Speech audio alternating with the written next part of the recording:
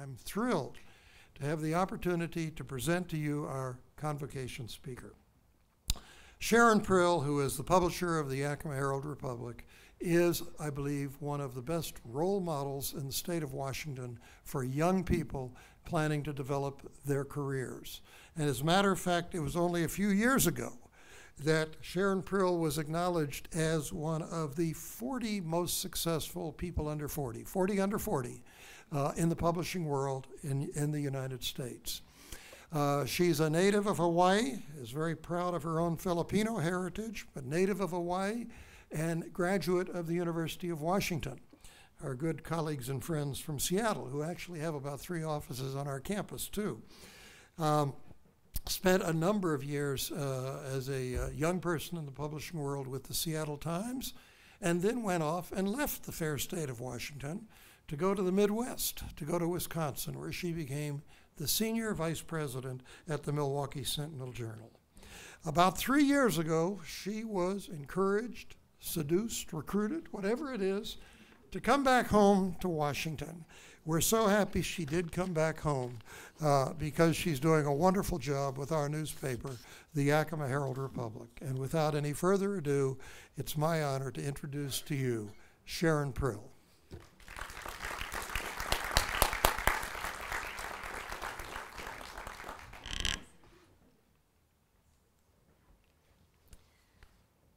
Dr. Bassett, distinguished faculty, staff, students, and honored guests.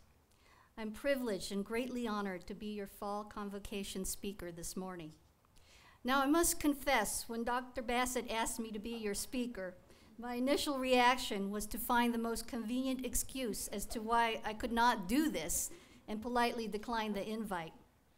You see, unlike my very extroverted husband, whom some of you know, I don't particularly enjoy the thought of speaking to large crowds. Most of my life I've spent avoiding being heard because I spoke English as a second language. As a kid, I spent several years in social silence and several more thereafter trying to perfect my American accent a la John Wayne, only to figure out later in life that more important to what you say is what you do. As far as talking about myself, I never thought there was anything interesting about me or my life. What could I possibly have to say that would be relevant or remotely exciting to anyone outside of my immediate family? Nevertheless, I agreed to speak for 2 reasons. One, Dr. Bassett has a way of making it virtually impossible to say no. And 2, somewhere along the line, I made a commitment to never turn down an invitation to speak unless I had a really good reason. For someone with my heightened sense of introversion, this is a hard-fought promise to keep. But I knew fundamental to what I advise to those who seek my counsel, I need to set an example and practice what I preach. So as I sat down to the task of writing this speech, I thought about my own college years, my first job, and the long road from the Philippines to Honolulu, to Seattle, to Wisconsin, and ultimately to Yakima, Washington, and the Yakima Herald Republic. It was this rewind through the past that made me realize that I do have something to say, and that what we have in common and what is of relevance to you and me is a shared background and a strong desire to do something more with our lives than what we were given to start out with. Several years ago, there was a movie that came out, some of you may have seen, Sliding Doors, starring Gwyneth Paltrow. The movie itself was barely memorable, but it was the premise of the story that intrigued me. The film alternates between 2 parallel universes based on the 2 paths the central character's life could have taken, depending on whether or not she catches a train. Ultimately, neither scenario in the movie seemed appealing in outcome. After all, in one, she gets hit by a car and dies in one of them, and in the other, she finds out her deadbeat boyfriend was cheating on her after years working 2 part-time jobs to support him. but that's not what's important. What is important is how our decision-making connects opportunity, consequence, and our future outcomes. What you do now matters not just for today, but for the thousands of tomorrows to come. As simplistic as that sounds, it's a hypothesis that made a lot of sense to me at the time and has profoundly impacted the way I view my connection to the world. I visualize the universe as a series of sliding glass doors that open and close all too quickly, and it's up to us to pick the right moments and the right doors to move through to the other side. Our lives are constantly challenged by decisions we make, and in the crossroads of opportunity are the defining moments that take us down new but uncertain or familiar but safe pathways. We together are experiencing what I consider to be a defining moment today. Despite other commitments, personal doubts, financial and social barriers, we made a choice to be here. You, to pursue your higher education at Heritage, and me, to share the stories that I hope will reinforce your decision to be here and encourage you to make the most of your time on this campus and of your future. So with that as the backstory, I'm going to ask you to follow me through a sliding door of sorts as I share what I've learned on my own path to finding a fulfilling life. I want to tell you 4 stories of success, failure, disappointment, and redemption. No life story is complete without these elements, and certainly no decisions are exempt to these potential outcomes. Success. The great former Green Bay Packers coach Vince Lombardi said, "The difference between a successful person and others is not a lack of strength, not a lack of knowledge, but rather a lack in will, the will to succeed." The will to succeed looks frankly an awful lot like hard work to me. It looks like waiting on tables and taking odd jobs. It looks a lot like my mom selling fish at the back of our van to give us kids a chance for a better life and a chance to go to college. It's a former employee and friend of mine sitting somewhere in the audience today who had the courage and the will to pursue her dream of becoming a nurse despite the hurdles put in her way. She is a student, a single parent with 2 children. She holds several part-time jobs, including delivering the paper route she has. And I can't begin to tell you how much I admire her for her tenacity and abundance of that will to succeed. Nothing truly worthwhile will ever come easy. Your success will be proportionate to the effort and energy you put into achieving your goals. The great thing about success is you often can see what it looks like through that glass door. But the only way to get the door to slide open and be able to walk through is by doing the hard work necessary to unlock the opportunities and choices that follow. Failure.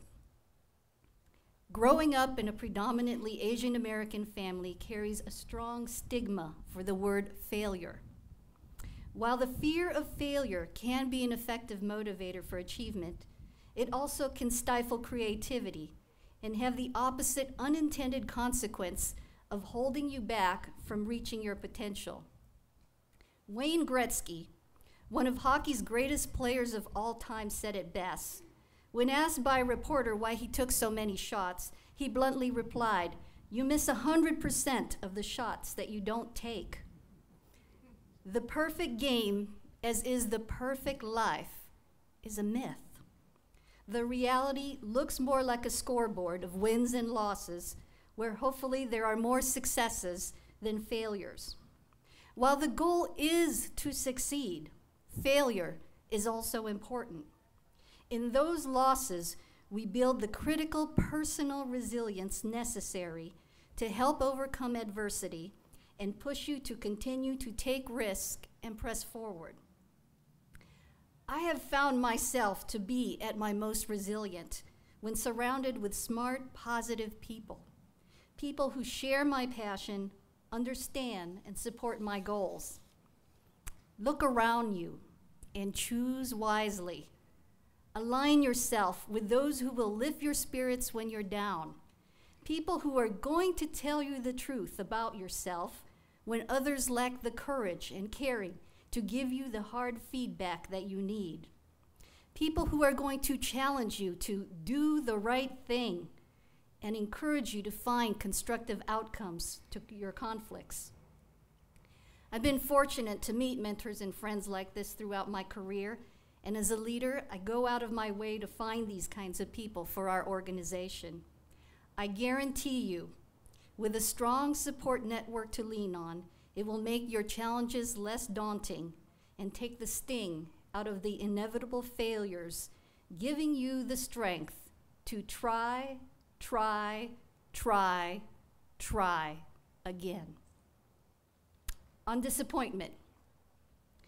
From the minute you are born, everyone has an idea of what is expected of you. If my parents had their way, I would be a nurse like my mother. As wonderful a profession as nursing is, I know it wasn't right for me. There's a funny story I like to tell about my parents and my chosen profession. As I mentioned, I didn't exactly meet my parents' expectations of going into the medical field. In fact, it was quite shocking for them to hear that the best my 4-year education got me was a job in the newspaper business. A job which I learned later on to them meant I was delivering the newspaper. What self-respecting Asian American would go into the newspaper business? Certainly none of their friends' sons and daughters was doing this. And at the very least, I could have at least gotten on television like that Connie Chung. It wasn't until years later that my parents finally recognized that I didn't exactly deliver the papers. It had something to do with the internet and computers. And when I was made a director, for them, it meant I must actually be good at whatever that was, regardless if they understood it or not. I never set out to disappoint my parents, but nevertheless, that is what initially happened. In pursuing your dream, ultimately you are going to come up against obstacles and someone else's idea of whom and what you are supposed to be. For my parents, becoming a nurse and getting married represented stability and security, paths they knew well and wanted for their children. They knew what fulfillment was for them and could not see any other path. In the big scheme of things, I can look back and say that we actually had the same goal. We just wanted to go about it in different ways. And I happened to choose the path of greatest resistance from their perspective. That might have been so, but the greater disappointment would have been to pursue someone else's dream. It rarely works out and often leads to something worse than disappointment, regret. So finally, we come to redemption. Everyone loves a good story of redemption. I certainly do. I think at some level, we all want to believe that every man and woman is inherently good and can be redeemed. Specifically, what that means to me is that regardless of what you've done in the past, chances you've blown, where you've come from, failure, disappointment, success, you always have an opportunity to change the outcome of your life, to take the negative and turn it into positive, should you choose to. I am infamous at the Herald for telling people who work for me, don't let the environment rule you, you rule the room. It's my way of saying that only you can control your own actions, and that you have the power to make a situation better or worse. What you do matters. Each of you, whether you like it or not, influence the lives of others and make a difference in shaping your community. Let your achievements be the positive impact you make on others' lives. It may, in the end, lead to others' redemption, including your own. As for me, my redemption comes from having what I think to be the greatest job in the world. As the publisher of the Yakima Herald Republic, I get to come to work every day and interact with smart people who care deeply about their community and share my same sense of mission and social obligation. How ironic and gratifying for a person who believed she had so few words to say to now be at the helm of an organization with the power to say many things to thousands of people every day. For the rest of your school term, as well as the rest of your life, you will be faced with many defining moments and sliding doors to move through. Expect to make some mistakes. Expect to experience doubt. Expect to cry over disappointment, but never expect to stop moving forward. You are in charge of your future.